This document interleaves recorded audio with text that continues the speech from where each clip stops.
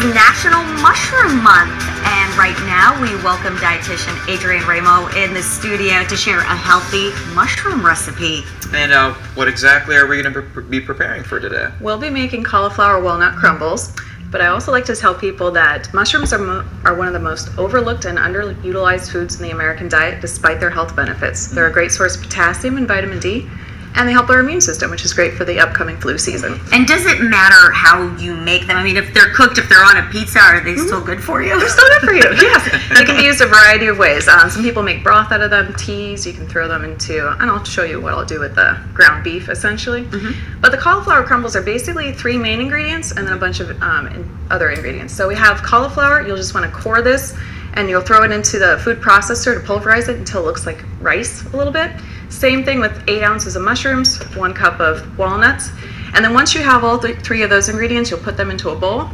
Then 3 tablespoons of tamari, 1 tablespoon of balsamic vinegar, 1 tablespoon of chili powder, half a tablespoon of cumin, and then we have paprika, onion powder, and garlic powder. I like a little bit of adobo seasoning here too. It's very savory.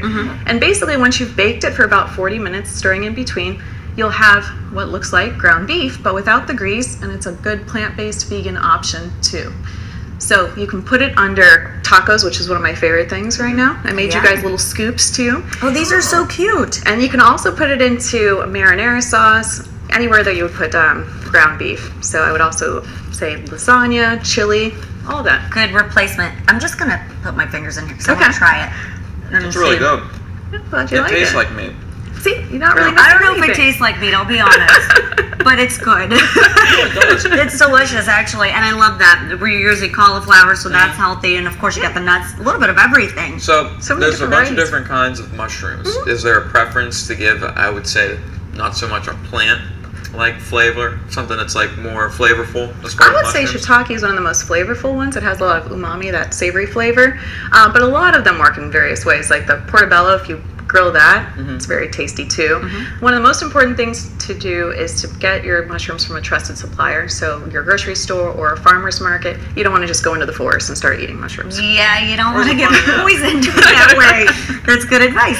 Okay, well, thank you so much for being here. We will post this recipe on 10tv.com for you so that you can find it and try this healthier option. And I really do think it's delicious, but Roz, that doesn't taste like ground beef. It does. To you? It really does. I think there's something wrong with your taste. Good job. Thank you. She's drinking too much hot coffee. You don't have any taste buds. Oh, that's true.